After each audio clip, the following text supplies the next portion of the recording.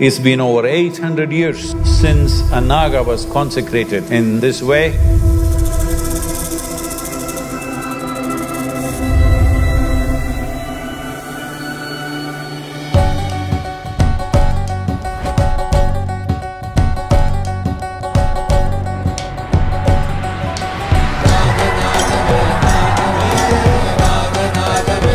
We are here for a very unique possibility. You are part of the consecration.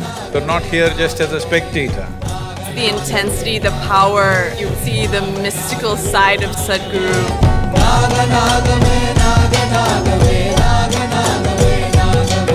This is not about looking up, this is about rising up. Let's make it happen.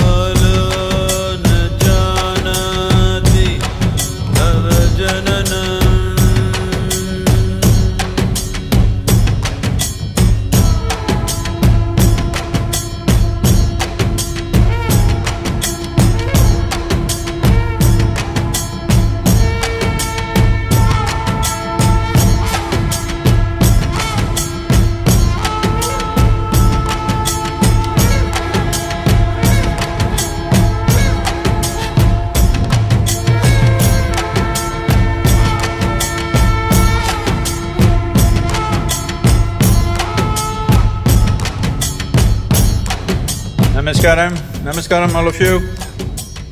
We are here for a very unique possibility in this wonderful place. Are you cursing the rain?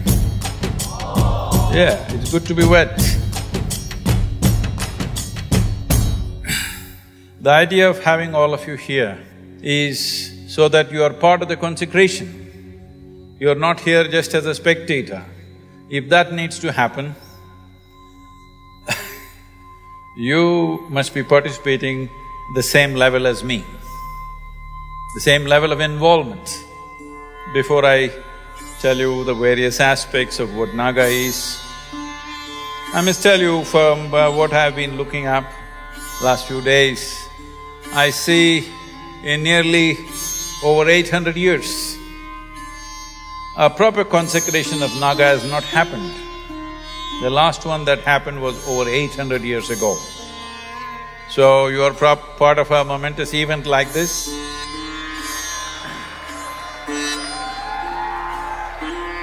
What Naga means, why Naga, all those things we'll look at it later because there are some immediate things that I must do before time lapses.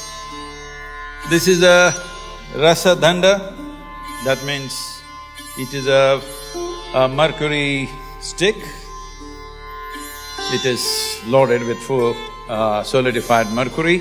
It is believed in what we today refer to as modern science that unless you take mercury to minus 32 degrees centigrade, you cannot solidify it. That is not really solidification, that's more kind of freezing. But here mercury is solidified, it's at room temperature. This is the Indian alchemy. Solidified mercury can be energized in such a way, it can be of a tremendous aid to a human being to break one's limitations, to go beyond what we refer to as the capabilities of our body and mind, to be able to do something that is generally branded as superhuman, but this is all human. Naga Naga Nagendraya, Naga Naga Nagendraya, Naga Naga Nagendraya, Naga Naga Nagendraya, So what we are doing with the danda is, we have already worked upon this.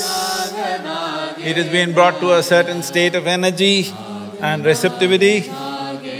But today, I know we have given you a diagram. So, from Mooladhara, starting on the right side, comes to Manipuraka, from Manipuraka comes to Vishuddhi.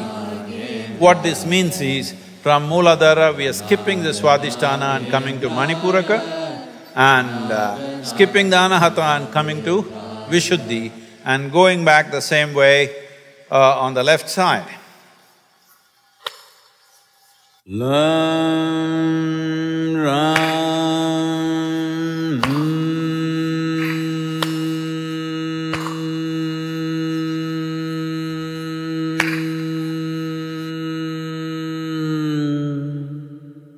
Kalike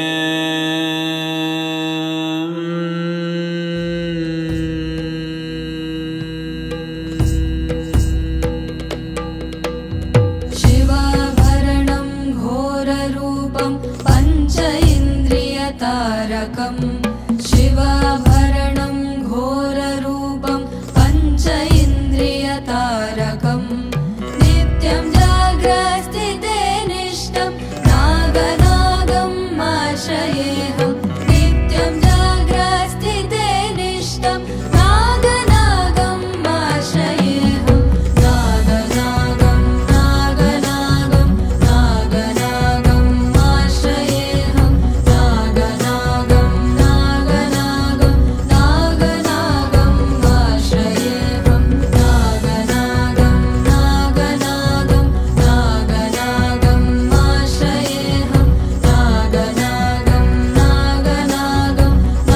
Right now, the Naga is covered with a layer of butter, and over that, turmeric paste is the first step. Next one, they will put kumkum, which is red in color, as you know, which is a combination of turmeric and lime. After that, we will put asti, that is ashes from the cremation ground, which has been carefully collected and brought with a certain… looking for a certain quality of that. In yoga, the word Naga and the word Kala are used synonymously. Both mean the same thing in a way. On the side, the two mas are putting the soil of the land upon these 112 Kala Sarpas, and then they will put asti on them. This will be part of the Kala Sarpa Seva that people can do.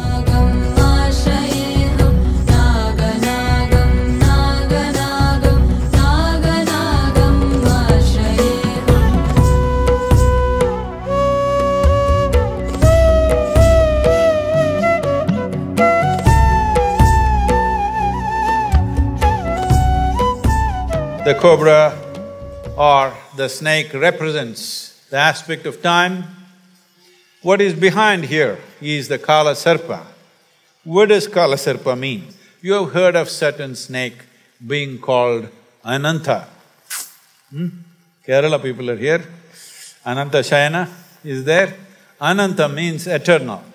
So there is one snake which represents eternity. This is why the Kala Sarpa is in the form of infinite symbol or infinity symbol. That is representing eternal, it is a Kala Sarpa. There is another snake which is called a Shesha Naga.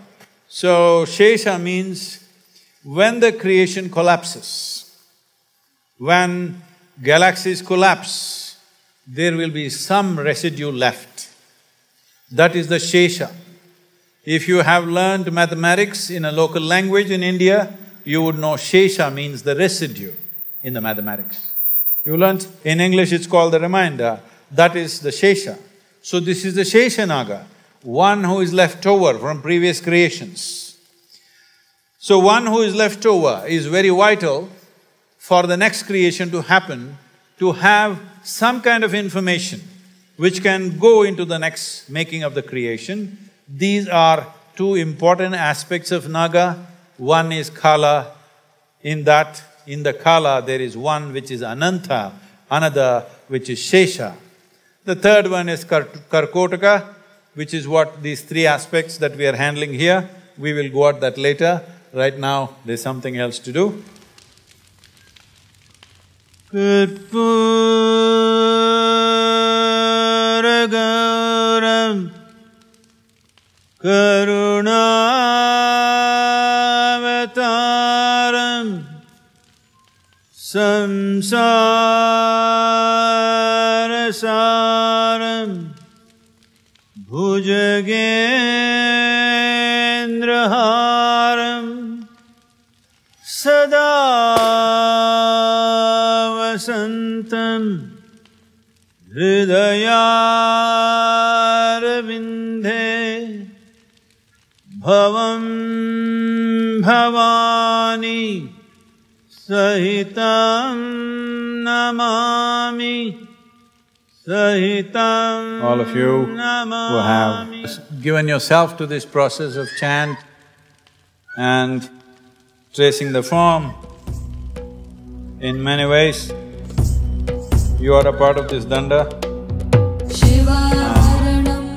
Now, one important aspect of consecration is to… this has taken a certain amount of time to prepare. So much of energy work has happened and it's reverberating wonderfully well. And in many ways, all of you are a part of this.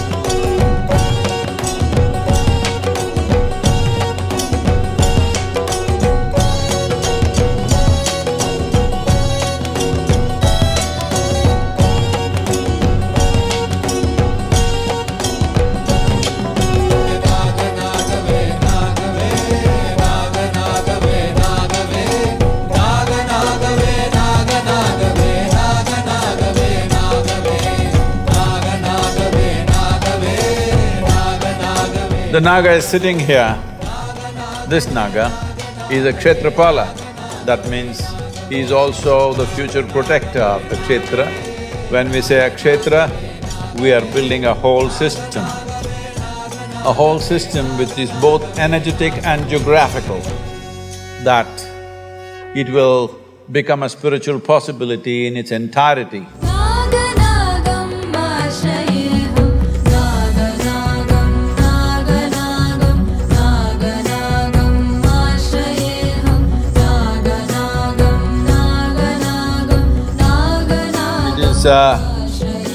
Your responsibility to see that the bad press for Naga goes away, because now already I see comments in social media saying this is clearly satanic worship. We are from a knowing, we are from a deeper perception of life, where there is no Saturn for us. Even a venomous creature, if handled properly, becomes a divine possibility. This is where we come from. It's been over 800 years since a Naga was consecrated in this way. So all of you being here, being a part of it, it's fantastic.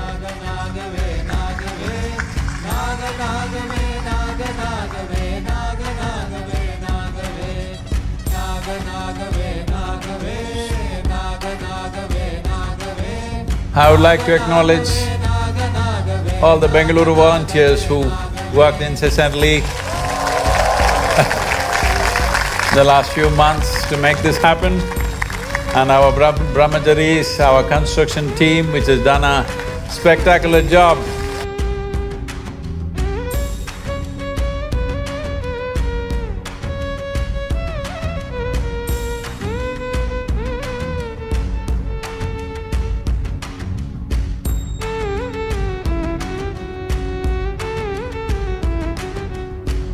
This is the first step. The next step is the Yogeshwara Linga will come on 15th of January. Of course, the Adiyogi statue will be ready by then, and the yoga center which offers all the 4 dimensions of yoga. Many others who have supported this, those who worked with me in the consecration process. So to every one of them and all of you, fantastic. Let's make this happen in the world, a conscious planet. This is not about looking up, this is about rising up. Let's make it happen.